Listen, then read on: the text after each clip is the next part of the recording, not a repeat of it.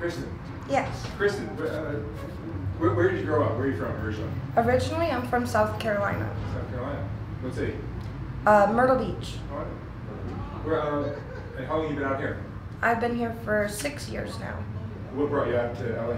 I actually came out here to try to get clean off heroin, but that didn't go so well. Is heroin in South Carolina too? Yeah, a lot. I thought it was just out here. I know, right?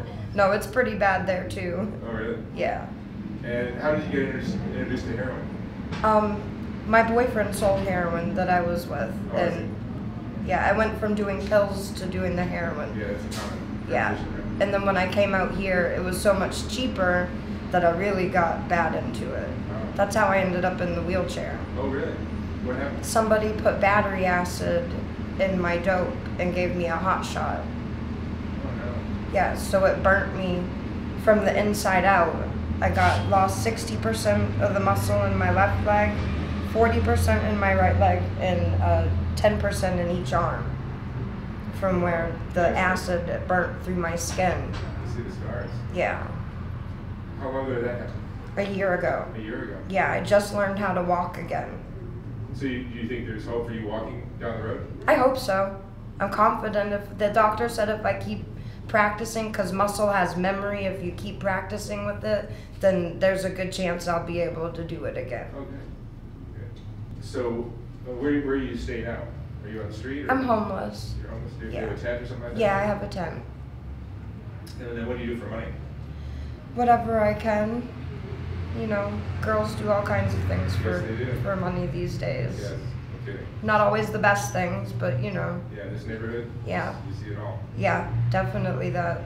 It's kind of dangerous out here, but you still got to take care of yourself and eat every day. Yeah.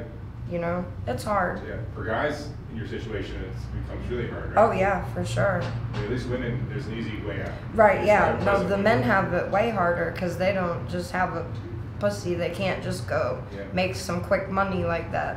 But Now, being in a wheelchair, does that it's help or it hurts so bad. I can't make money like I used to at all. hurt? Yeah, nobody wants to pick up a Yeah, nobody wants to pick up a girl in a wheelchair, you know? Wow. Yeah, so it's tough. Yeah. And do you have children of your own or anything? I do. I have a daughter. She's 19. Where is she? South Carolina. Who raised her? My father did. Your father did. Yeah.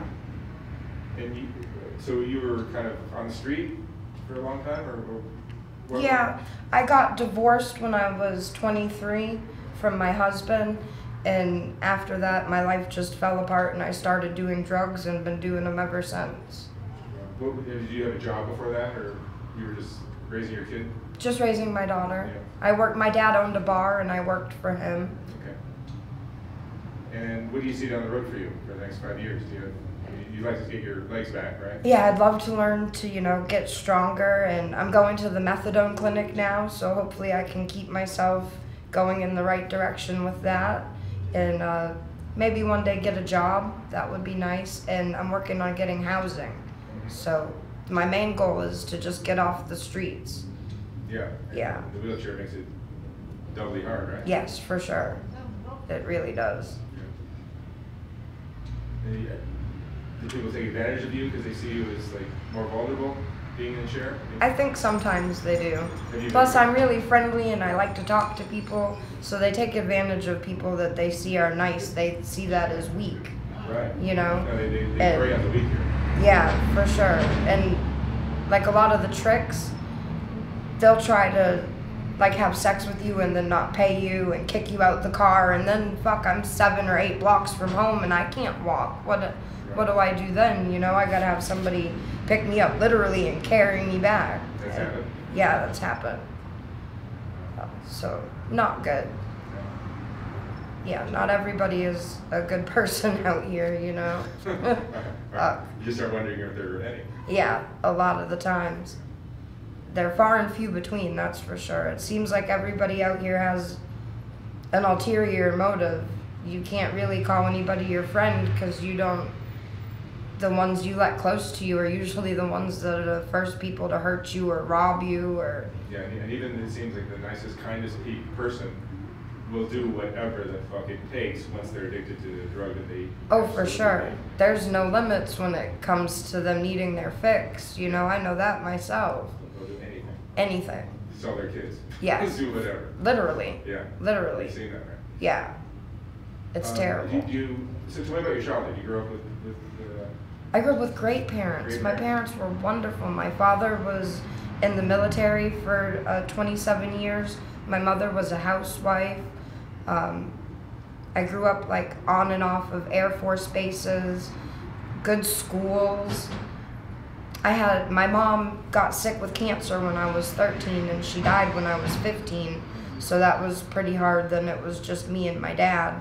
And he got this new girlfriend and we didn't get along and everything just kind of spiraled out of control after that. Now me and my dad don't talk anymore. But he did raise my daughter and I do still talk to her, thank God.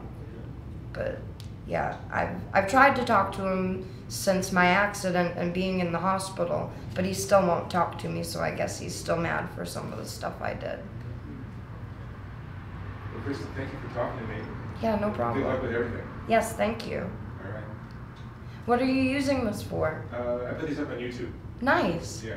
Very cool. So just like information for people like for young kids that might be considering getting into a gang or doing Right? drugs or whatever. Oh, good. It's just a good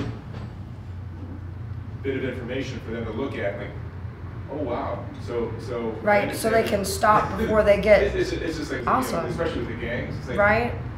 You do that, death or prison. That's it. Guaranteed. And that's it, guaranteed. That goes without even. There's no chance of that not happening. I see people get shot and killed and beat up here every day, so, and I would hate to see a teenage girl go through anything like I've went through, so if this helps anybody in any way, that's great.